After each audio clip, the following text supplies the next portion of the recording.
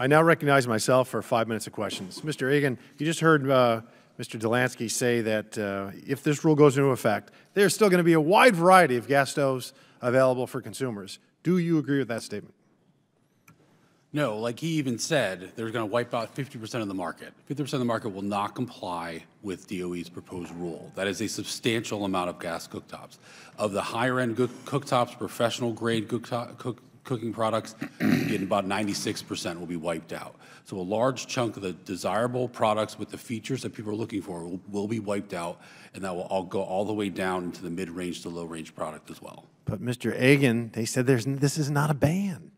My colleague said it wasn't a ban. We have a witness that says it wasn't a ban. So is it not a ban? Basically, it's going to amount to just having a lot fewer choices, and it really be effectively be a ban in the sense that so a de facto ban. You basically will an indirect way of banning gas. So over-regulating and regulating to such a degree that it is in effect pretty much a ban, except for the 4% that already comply. Right. So the 96%, you're kind of out of luck. You will get the choice that you probably don't want at the store, basically. A choice for consumers. Right. Choice, interesting. Okay. Can you explain the versatility and performance of gas stoves compared to electric stoves?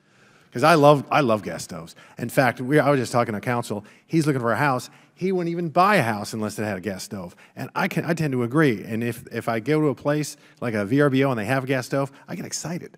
Right. It's just me, anecdotal, but you go ahead. No. So gas stoves obviously are very versatile and have features that people want. The important thing is obviously people like having the immediate control over the flame, being able to control the cooking temperature, being able to react quickly. Temperatures can go up and down, and then also cooking a variety of products. If you're looking to cook on a high heat or sear, you can do meat or vegetables in that way. Looking to boil a large amount of pasta or any kind of rice, it basically makes it more efficient to do cooking. And also these cooking products are actually not just used for residential purposes. If you're a small business working in your home, it provides that level of versatility that allows you to work in your home business and get things done in that fashion. So let's talk about like states that are calling for gas stove bans. New York comes to mind. Celebrity chefs are suing. They like their gas stoves. They're the experts with the culinary deliciousness that we as Americans like so much. They get exemptions for their businesses. Courts are even ruling in their favor. This is just outrageous logic. Why are celebrities getting favored treatment over everyday Americans?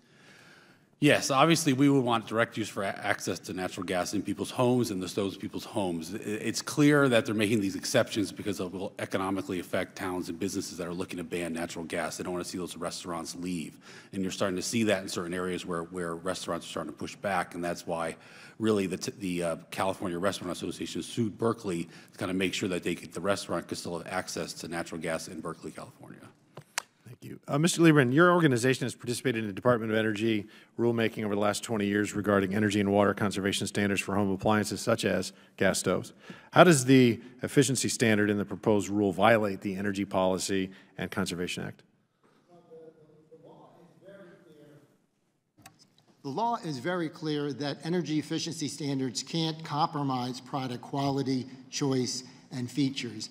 And that clearly is at issue here. Gas stoves are much disproportionately burdened under this. Gas stoves will survive, but they'll have to cut corners in order to comply. They'll have to cut back on the very highest heat burners, as we've heard. And these are features that people want. They're on the market because people want. Essentially, the statute says if a feature is on the market before a standard, it has to remain on the market in at least one model after the standard. That's not going to be the case here.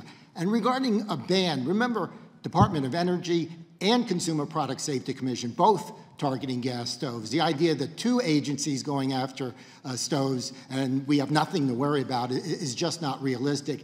You add to that natural gas hookup bans, which are now getting support from the federal government through the Inflation Reduction Act, $840 of taxpayer money for the purchase of an electric stove, zero for a gas stove, a whole host of measures opposed to natural gas more broadly, limited leasing on federal lands.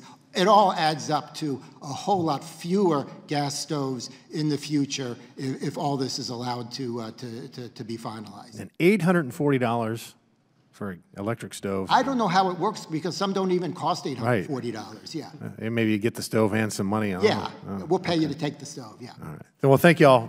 Thank you, witnesses.